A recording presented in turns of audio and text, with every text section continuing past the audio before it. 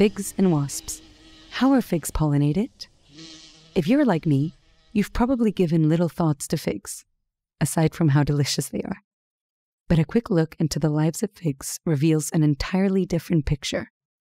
A remarkable and complex partnership between figs and wasps. Plant and pollinator.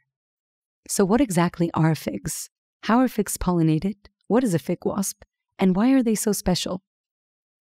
Figs are flowers, not fruits. Our local supermarkets are a categorical minefield. Granted that most of us are now well aware that tomatoes and avocados are technically fruits and not vegetables, while an aubergine, interestingly, is actually a kind of berry.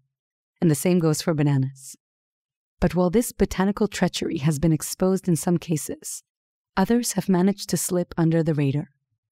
Right under our noses, the fig has been masquerading as a fruit. That's right.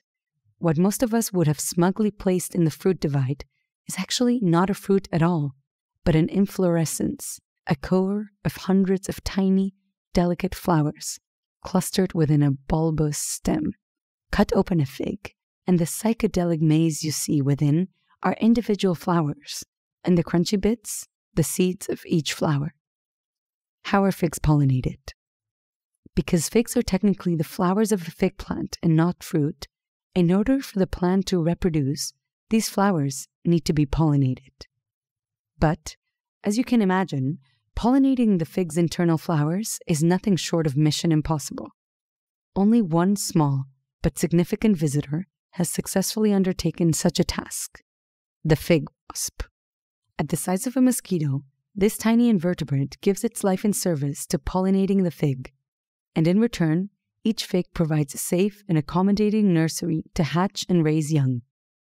Fig plants need fig wasps. Fig plants have remarkable relationships with fig wasps. It is a relationship so complex it can be difficult for us to understand who initiated it and who is getting the better of the bargain.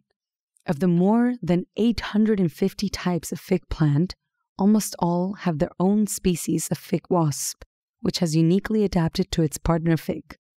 Although certain wasp species have evolved to be generalists, allowing them to pollinate a number of fig plants, these incredibly synchronized relationships didn't just happen overnight.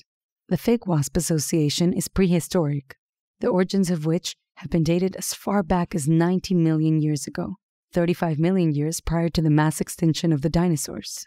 It's thought that sometime before the plant and wasp's fortuitous encounter, the flowers on fig plants turned quietly inward, coming to form the floral caverns we know today. This seismic shift changed the course of history for both organisms.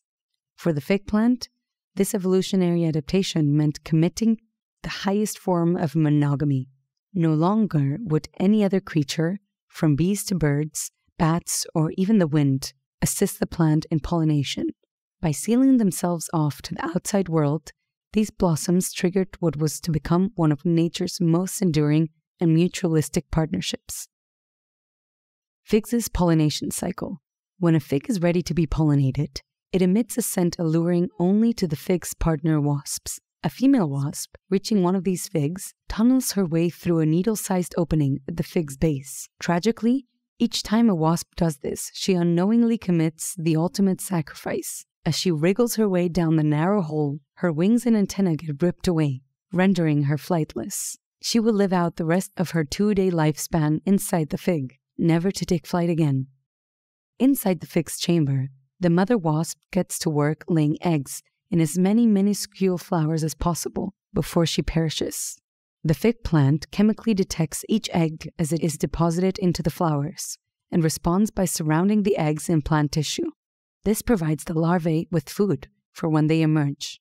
Over the next few weeks, the eggs develop and the male hatchlings emerge first. Not resembling wasps at all, wingless with worm-like bodies, the males have one life mission: to fertilize the female larvae before they hatch. After fertilizing the females, the males use their jaws to bite through the fig's flesh, creating exit routes for their female siblings. Completing their life's work, the males crawl back inside the fig's cavern to die. Soon after, female wasps are born as pregnant queens, carrying with them the next generation of wasps. As the females make their way through the exit channels left by the males, the fig's pollen becomes fixed to their bodies. Surfacing for the first time, the pollen-laden females take to the sky in search of the right fig plant to deposit their eggs. Soon after, female wasps are born as pregnant queens, carrying with them the next generation of wasps. As the females make their way through the exit channels left by the males, the fig's pollen becomes fixed to their bodies. Surfacing for the first time, the pollen-laden females take to the sky in search of the right fig plant to deposit their eggs. Disproportionate to their minute size, fig wasps travel farther than any other known pollinator, covering distances as far as 10 kilometers in less than their 48-hour lifespan. At the end of this epic saga, a female wasp makes her way down into a new fig's dark inner cavity, bringing with her the pollen from her birth fig, pollinating her new abode. The process starts anew. Figs and wasps evolving together. Symbiotic relationships can be found throughout nature. The relationship between most flowering plants and pollinators is symbiotic. Flowering plants provide food for pollinators in the form of nectar or pollen, and in return, pollinators facilitate the dispersal of pollen for the plant to reproduce.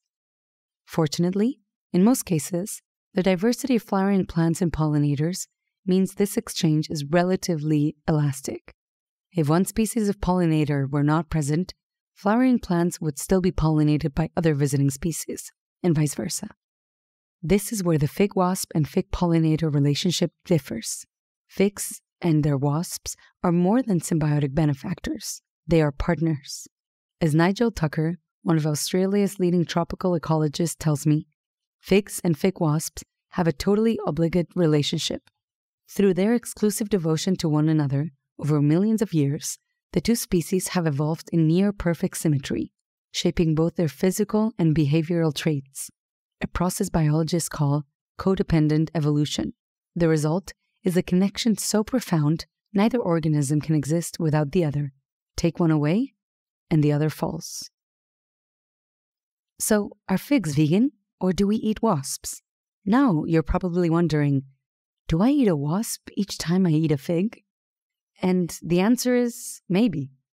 Of the more than 850 fig plants, most wild species require pollination by a wasp.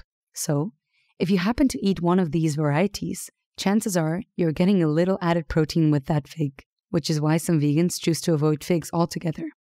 However, commercial varieties you find at your local supermarket are usually cultivated without pollination, grown from cuttings and producing fruit without seeds. Some figs have even been bred to be parthenocarpic, which means they've reproduced asexually, without any pollen transfer at all. An example of this is the common Californian fig, Ficus carica, which makes up 90% of America's fig consumption. In short, it's unlikely you'll find any little pollinators in your supermarket figs. But even if you were to eat a wild fig, the carnivorous enzyme released by figs as they ripen, known as ficain, effectively digests the internalized wasps for nourishment, leaving no trace of them by the time you take a bite. So, did you know the relationship between figs and wasps and how figs are pollinated? Will you be inspecting your figs for fig wasps? Let us know in our social media. Thank you very much for listening. This article is written by Molly Melvin and read by me, Inés Alonso, originally posted on Food Unfolded. Food Unfolded explores the stories behind the food on our plates, reconnecting us to the origins and sustainability of our food. Food Unfolded is co-funded by the EU and powered by EIT Food.